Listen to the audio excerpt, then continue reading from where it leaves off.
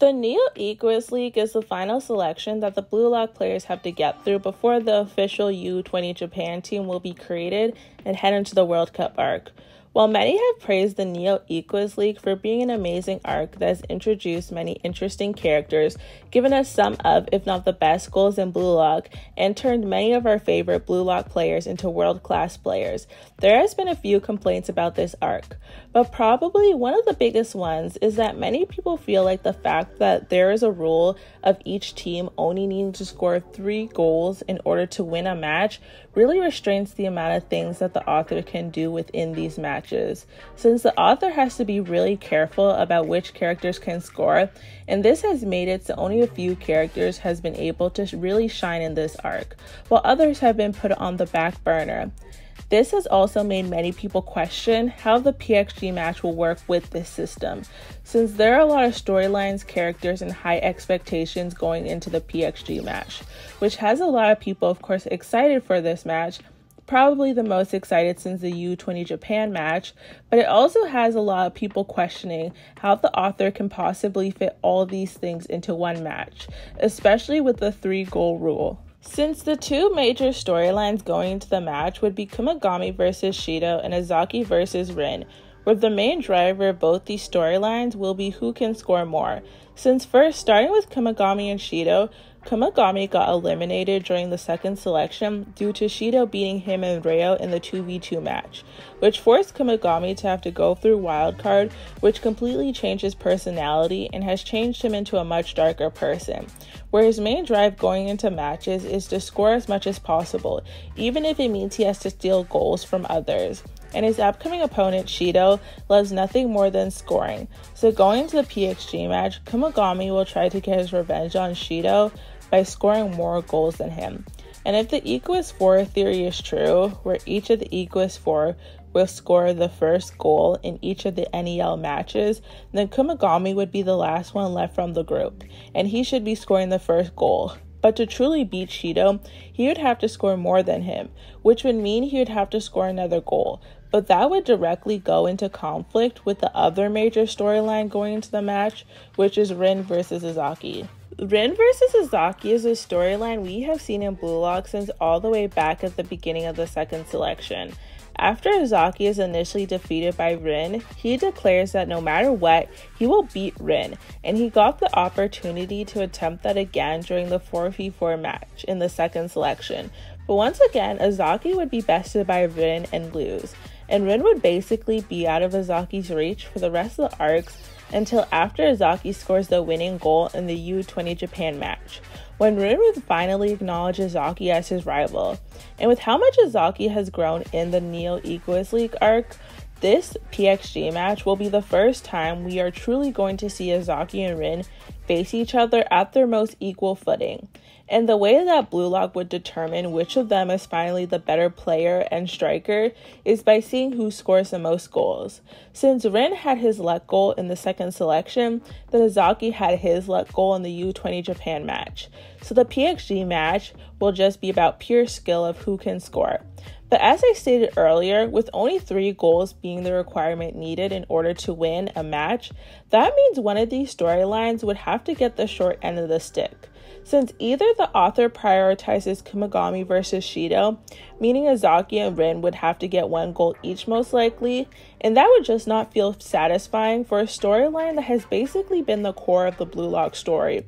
Or the author prioritizes Rin versus Isagi and makes Kunigami and Shidou only get 1 goal, which would leave many readers disappointed for one of the most anticipated showdowns in the manga. Plus, all of these issues are already showing up when I am only taking into account the 2 main storylines of this match. There is a possible Hiyori versus Karasu showdown. Kaiser would still be a major element of this match, since I'm sure he wants to score even more in this match, considering he lost to Isagi and Ubers, and this would be his last chance to show off in the league.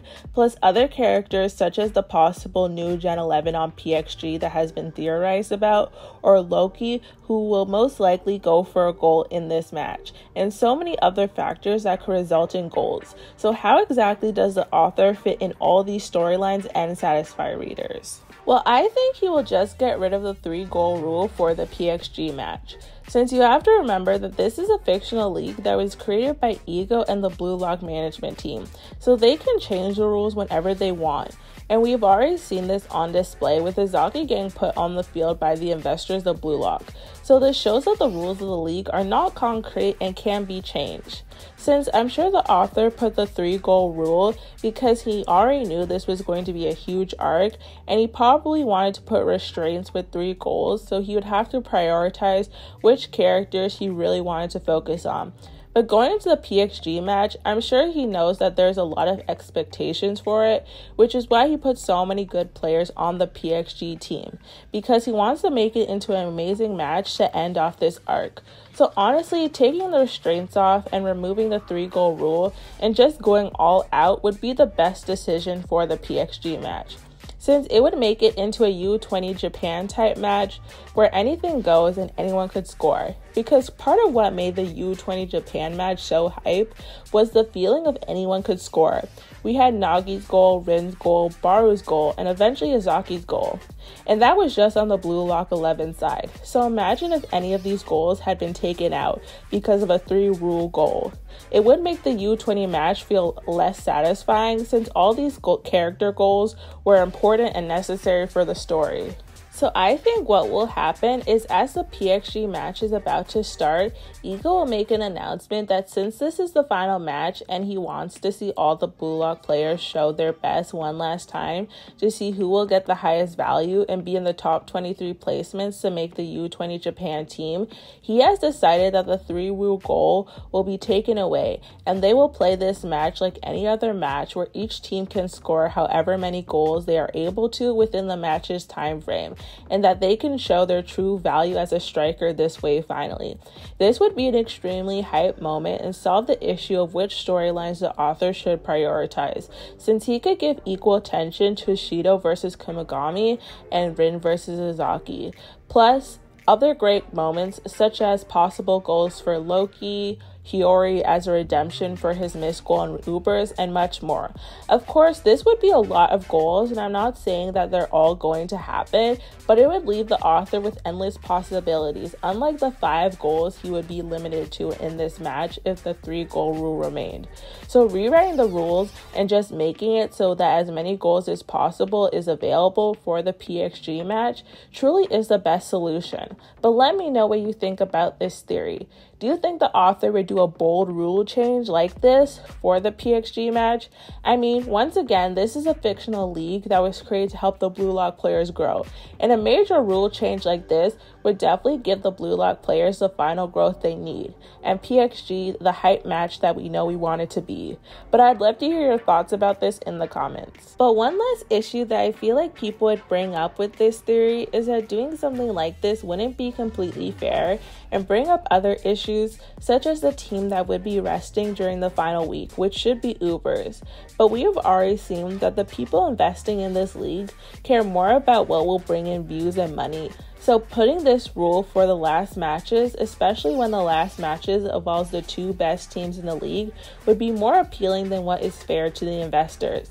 Since even when Izaki was put on the field by the investors during the bachira match, Yukimiya called it out as unfair, since he had better stats at that point than Izaki. But Noel just dismissed what he said and said that fan service was more important, and nothing would bring in more fans, both in the Blue Lock universe and real-life readers, than a crazy rule change like this. So if this happens, then I'm sure the author will just put in another condition so it's fair to all teams, such as Ubers, who would have played their last match at this point. Anyways, this is the end of my theory video. Shout out to Truther who gave me the initial video idea. I'll link his channel in the description, so definitely check him out since he is making a lot of amazing content on his channel. It was fun to elaborate on this idea, and I really hope this theory comes true since it would set up PXG to be the best match we have had since the U20 Japan match and would solve a lot of potential problems. So let me know if you would want something like this to happen as well, or if you're fine with the 3-goal rule staying for the PXG match. Anyways, please like, comment, and subscribe, and I'll see you in the next video. Bye!